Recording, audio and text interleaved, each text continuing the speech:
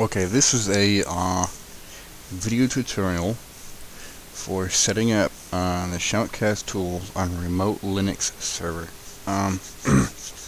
I have an old Linux server that I've got hooked up to my local network. It was at one point a live functioning business server, server for a business that I had set up myself a while back, a long time ago. It's now in my possession. And I'm going to be using it instead of my current Linux server because it's already doing things with SHOUTcast. So I figured I'd do it with this clean server to show you how to do it. So I forgot how to make a new user in Linux. So I'm going to use my best friend on the whole wide internet world, Google, and I'm going to do a search for the command to create a new user. Create a user. And I'm going to use my version of Linux. You're probably using Ubuntu, or that's the common one. But I installed, set up a Fedora Core 10 server for the business when I created it. So I'm going to search for that.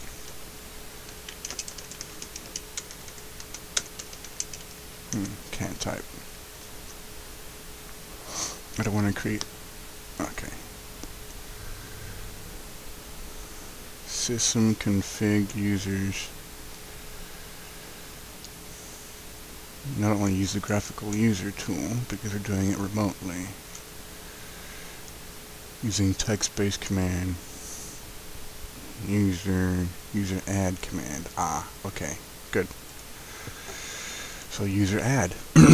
Alright, so normally you're not able to run login as root, but I had already configured my server to allow me to log in directly as root. But I think I have SU installed.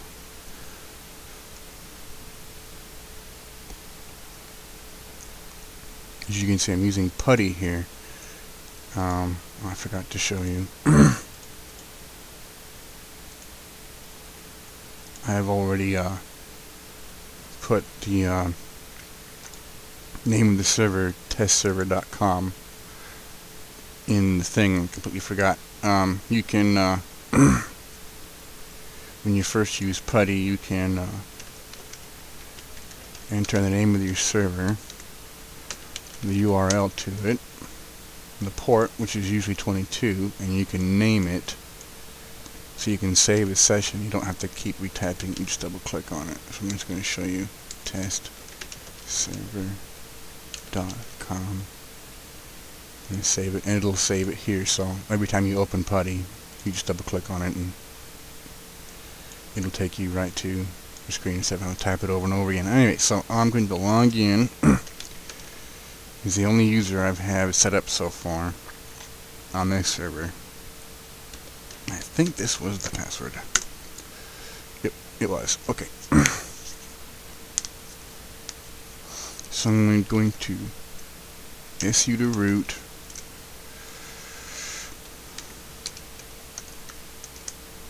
And create the user for the SHOUTcast account. User add.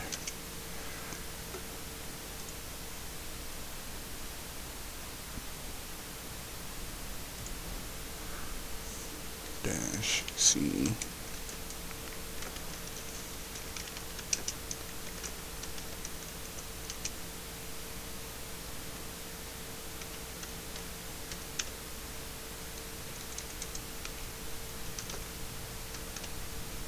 SHOUTcast user.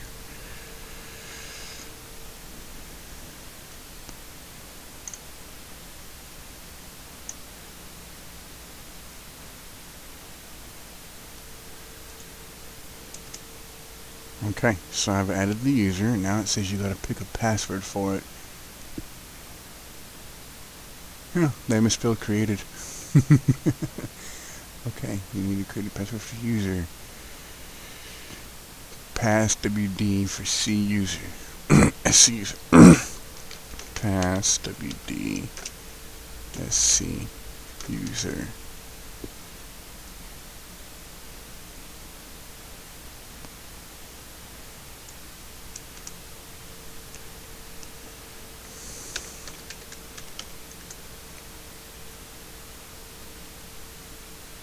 What? That's not a dictionary word.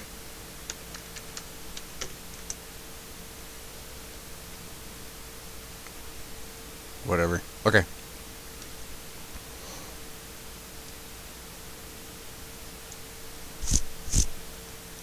Alright, so now I will exit the PuTTY session and re-log in as the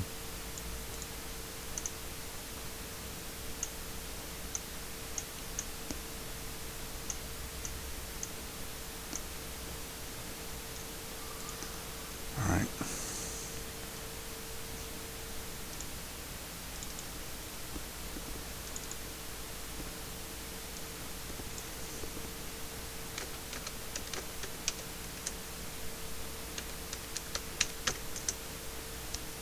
Alright, so Fedora created a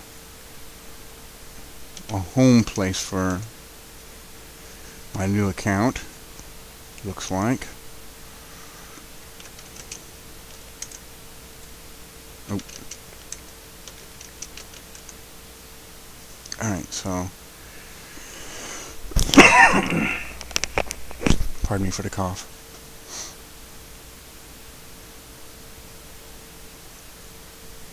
Alright.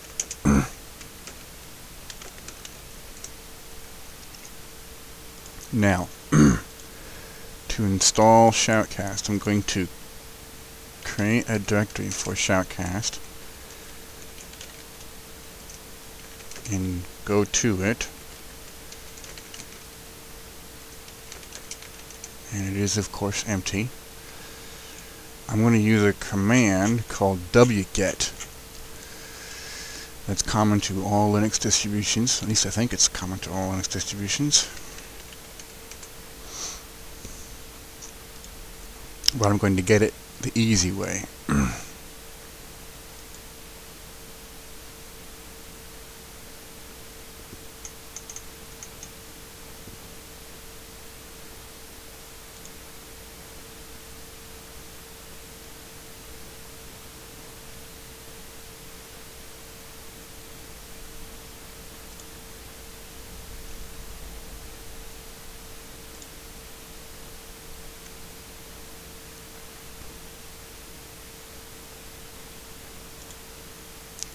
Copy link location. wget, and I pasted it into the terminal, and it's retrieving the file. Now while that does that, I'm going to go back to the... You can, if you want, transcoder. I'm not going to use a transcoder for this demo, but you can. I'm going to show you how to do it.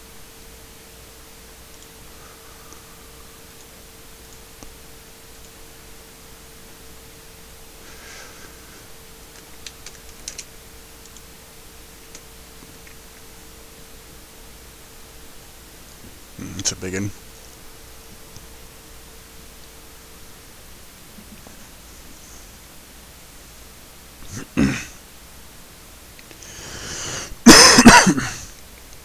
And this looks like it might be a multi-video tutorial because I'm already down to 4 minutes remaining on this run.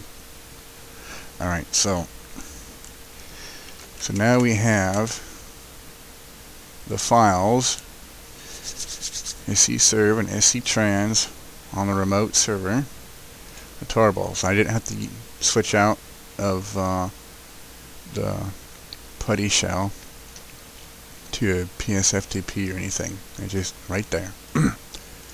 Alright, so now I forgot how to unpack tarballs. So I'm going to look that up too and go from my buddy friend Google, unpack a tar.gz.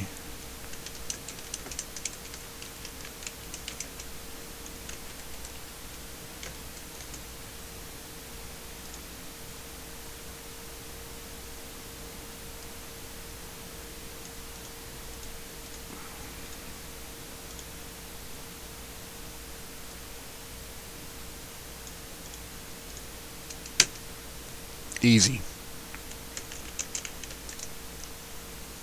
Look at that. You see that? That was easy-ish. Alright, so we've got the executable, scserve, and some configuration files, and the README, and the config builder. We won't be able to use it because we're doing it from remote shell, but there it is. And the logs folder and all that stuff. So, now all we need to do is create a configuration file. But basically now, SHOUTcast is now installed on your machine.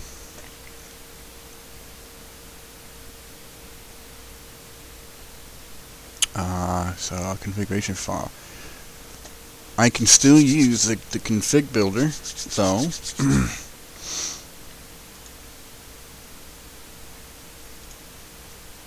Even though I can't access it from there, there is a copy of it running here.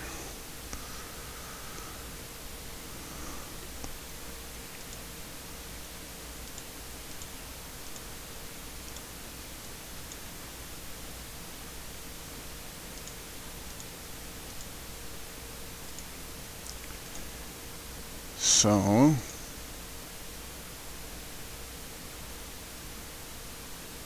I might as well unpack the other one too.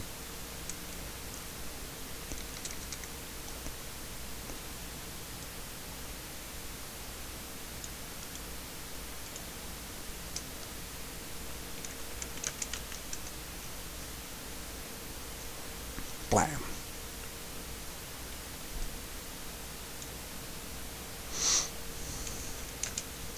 Now I'm not going to be using any of these configuration files, so I'm going to remove them all. Just the configuration files. So now I don't have any example configuration files in this directory, so that makes it kind of pretty. And I'm up against the clock, so I'm going to go ahead and make this a 2-part video, and we'll continue from here. See you on the other side.